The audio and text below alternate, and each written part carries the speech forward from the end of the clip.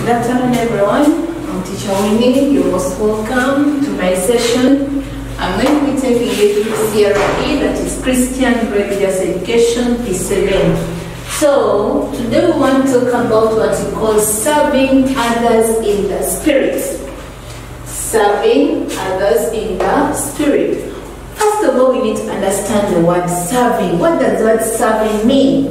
The word serving comes from the word to serve. The word serving comes from the word to serve.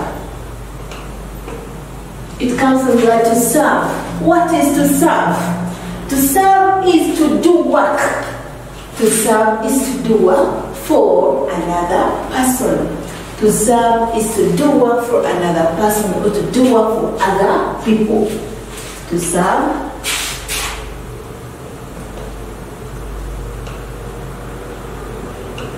is to do work, or perform duties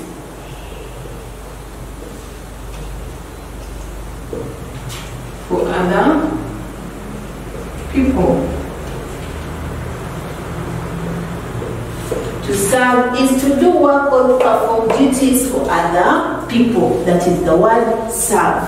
To serve means to do work or to perform duties for other people. And the word, now the act of doing work for other people, the act of doing work for other people is called service. The act of doing work for other people or the act of doing work for another person is called service. The act of doing work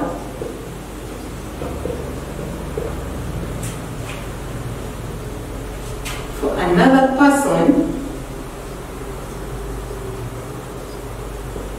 is called the service.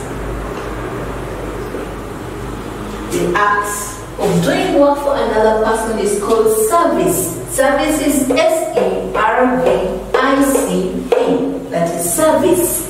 When they talk about service, they say, please render service to this person. They're telling you, please help the other person.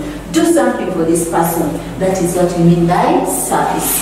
And a person who does work for another person is called a servant. A person who does work or perform duties for another person is called a servant.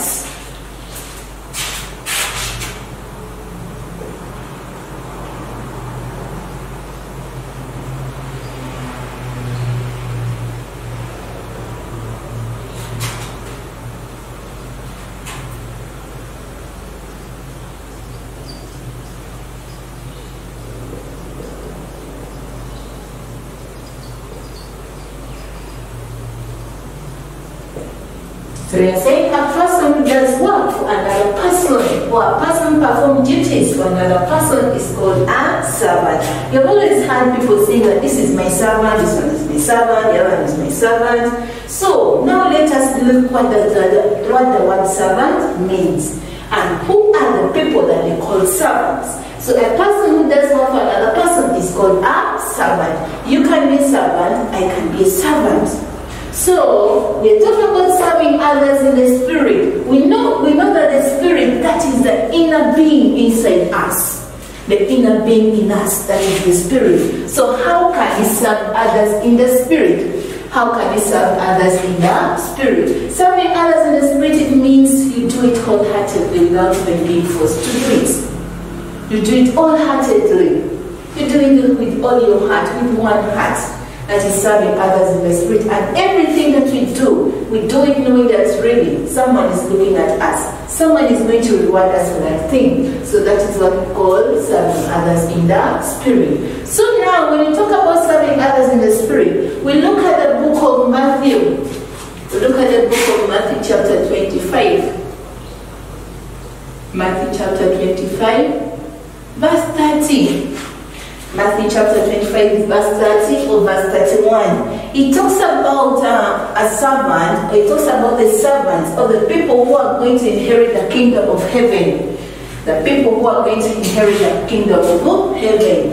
It talks about that day that we are all waiting for, that day which is called the judgment day. So we are all waiting for that day. We don't know when it's going to be there. We know that Jesus told us that no one knows when that day is going to come. That day will come just like a thief coming into your house. A thief comes into your house, but you don't know the time that he's going to enter. You don't know the time that he's going to rob you. So anytime a thief can come in. So that day is going to be like a thief coming to your house. You don't know the time, you don't know the hour, you don't know the minute, you don't know the day. So when that day comes, we just need to be prepared for it. And how can we prepare for it? We only prepare for it through serving others. We prepare for it through serving others, and there are so many ways that you can serve others. What are the things that are going to happen on that day?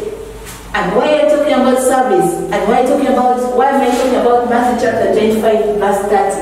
And why am I bringing in Judgment Day? Because that day, everyone is going to gather in one place. The sinners and the righteous, meaning the non-righteous and the righteous. The righteous are those who are doing good things, and then the non-righteous are those ones who are being disobeying God. All of us are going to be gathered in one place on that day. And that day, the Lord will come to us. Jesus Christ is going to come to us, and He's going to be questioning us. We are going to be under what we call a trial. So He's going to be questioning us, and He's going to be rewarding us according to the deeds that we used to do when we were still alive. So He's going to say, He's going to talk about the righteous. When He talks about the righteous, those are the people who have been doing good things. When He's questioning the righteous, He's going to say, "Come here, my servant. When I was hungry, you gave me something to eat. When I was thirsty, you gave me something to drink. When I was sick, you gave me something to, you visited me, you took me to the hospital, and many other things. When I was in prison, you visited me, and so many other things." And you look at Jesus and you ask yourself, really, where did I find you and I did all those things for you? And then Jesus will tell you, whatever that you've been doing to the least members of my family. Who are those least members of His family? The poor, the sick, the hungry, the little children, the abandoned children. All those ones are the members of His family. So He's going to talk about those members of His family, that whoever did anything to the least members of His family in form of service, that person was helping Him indirectly. So He's going to tell those people who are called the righteous to go on the right hand side of His Father. And who is His Father? His Father is God. His Father is who? God. So now He's going to go to the non-righteous, those are the sinners. He's going to tell them, when I was thirsty, you never gave me something to drink. When I was hungry, you never fed me. When I was in prison, you never visited me. When I was homeless, you never gave me a place to stay. And then you ask Him, but where did we find you? And He asked us to do for you those things, and we never did it. And He's going to answer them by saying, whoever did this to the least members of my family, you are doing it to me. We find that story in the book of Matthew chapter 25, verse 30. And He's going to tell the non-righteous, those people who never did anything to help the least members of God's family. He's going to tell them, come to the left-hand side of my Father. And the ones who are on the left-hand side of the Father will be thrown to hell.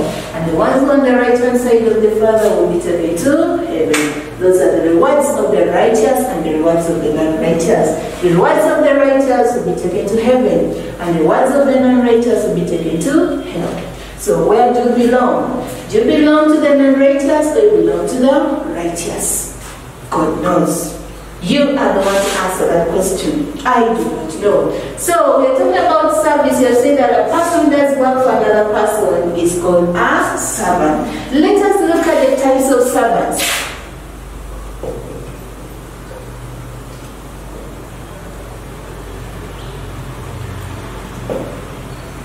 Types of servants, or the groups of servants. Who are these people here? One, we have what we call the God servants.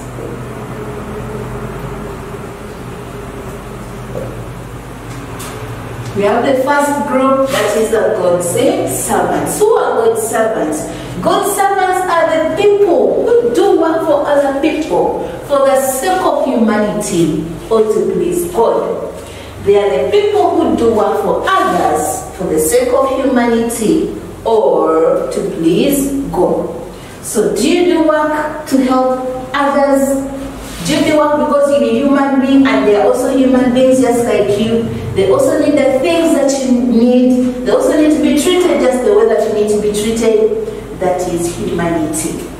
And then also to please who? God. We do everything because we want to please God. We do everything because God is looking at us. And whatever that we do, we're going to receive the reward. Just like I've talked about it in the book of Matthew chapter 25. So, we know that the rewards that we receive, they're either going to hell or going to heaven, that is paradise. So, good servants are the people